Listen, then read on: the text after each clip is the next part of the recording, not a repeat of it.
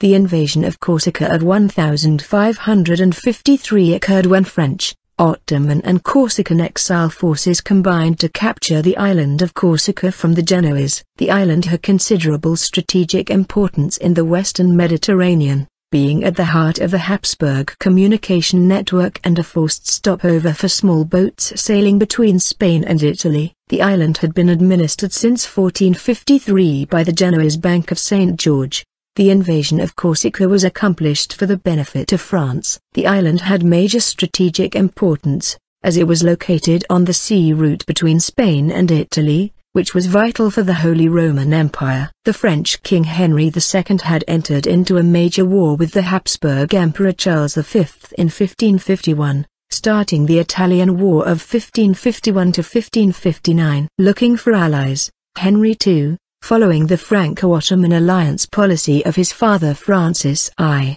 sealed a treaty with Suleiman the Magnificent in order to cooperate against the Habsburgs in the Mediterranean.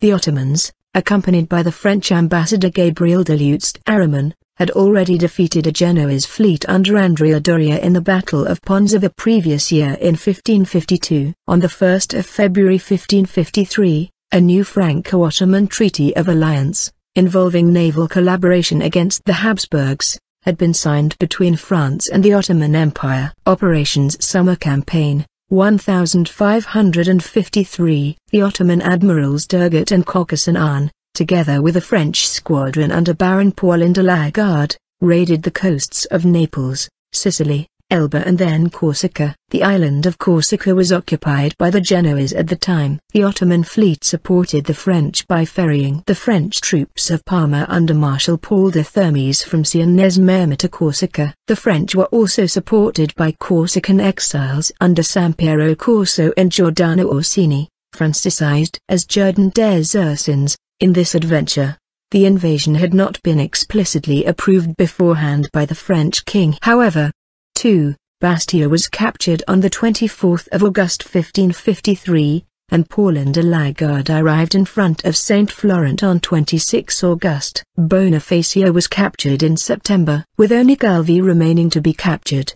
The Ottomans, loaded with spoils, decided to leave the blockade at the end of September, and return to Constantinople. With the help of the Ottomans, the French had managed to take strong positions on the island and finally occupied it almost completely by the end of the summer, to the dismay of Cosimo de' Medici and the papacy. With the Ottoman fleet gone for the winter and the French fleet having returned to Marseille, the occupation of Corsica was jeopardized.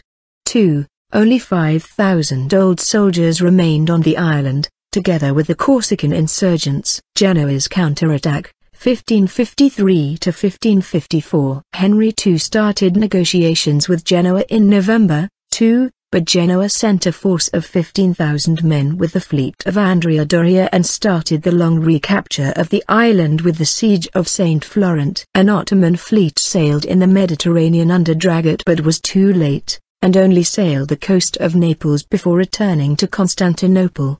2. The French only obtained the cooperations of galleots from Algiers. Franco-Turkish operations, 1555–58, Battle of the Corsicans with the Genoese. By 1555 the French had been cleared from most of the coastal cities and Doria left, but many areas remained under French control. In 1555, Jordan des Ursins replaced de Thermes, and was named Gouverneur Lieutenant General du Roi dans l'Île de Corse.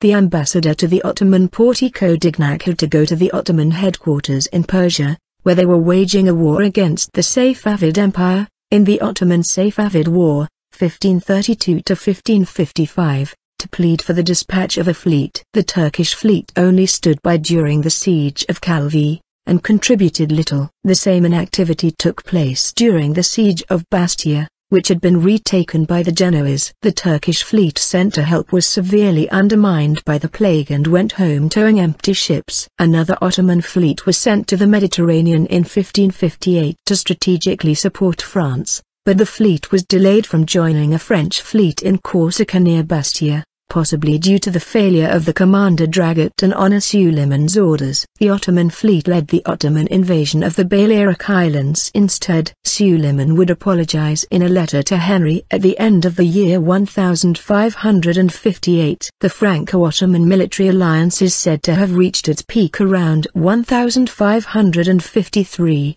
9. Finally, in the Treaty of Cambresis in 1559 the French returned Corsica to Genoa.